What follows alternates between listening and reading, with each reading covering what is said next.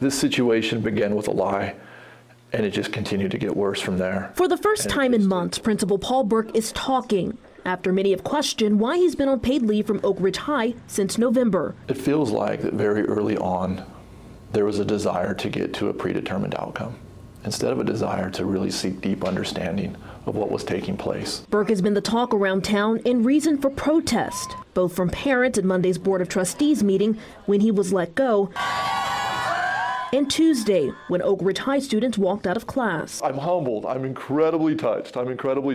But the educator in me, and certainly the person in me, is, guys, don't give up your class time on my account. Go to class. Although Burke wouldn't go into details about what led to his dismissal, his lawyer has submitted a complaint for damages to the district for false sexual harassment, retaliation, and violation of the California open meeting laws. Could you say that you compromised your job, your character in any way?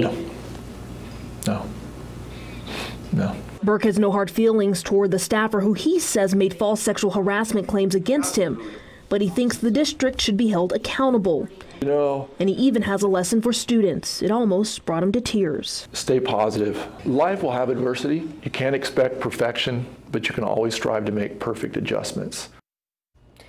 Burke is now waiting for a response from the school district. If they do not respond, he will file a lawsuit. So many families have been following this. You see all the kids that are wondering, the parents in these meetings, what is next now that they've made that decision, not just for him, but for the school?